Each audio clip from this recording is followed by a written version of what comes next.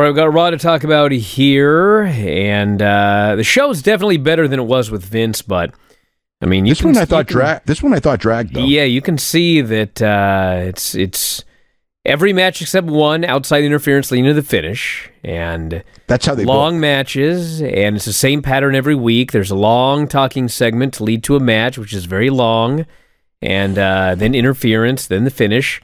I mean, it's not stupid, although there was one segment on the show that was stupid, but I mean, no, you can see it's by the book. I mean,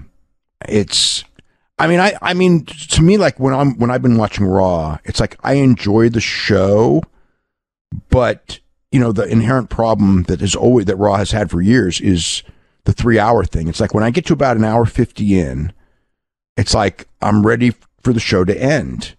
And then that third hour comes and it's just, you know, and it's inherent. There's nothing you can do about it. I mean, I think, you know, one of the things that they're doing now on both Raw and SmackDown is that they are not showcasing a lot of people. And I think that they are looking at, they have their core of people that you see every week, and they put them in with a lot of screen time with the idea that maybe if you have your top stars always in the ring, you know, key top people always in the ring, people are less apt to tune out, and that is maybe a better rating strategy than featuring a ton of different people. And, you know, in theory, you know, it does make sense, especially now, because especially this week, when you're talking about going against 2 NFL games, you don't want a segment where people are just going to switch to the NFL games.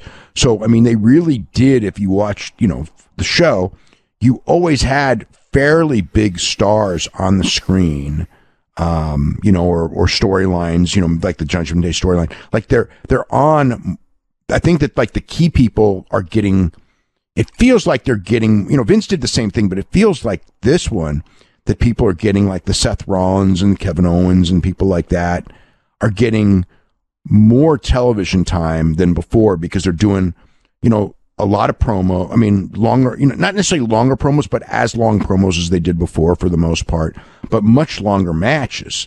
You know, like it's not like with Vince, you might get the one long match at the end, or maybe one in the beginning. This one, it's like a lot of 15-minute matches, you know, going through breaks and things like that.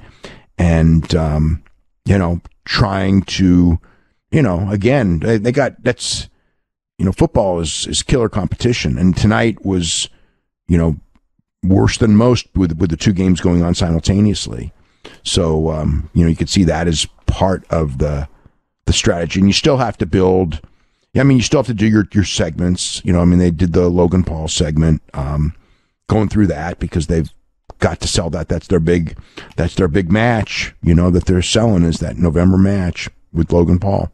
Hey, if you're a big fan of Wrestling Observer Radio, we got 12,000 episodes of all of our podcasts up at our website, WrestlingObserver.com.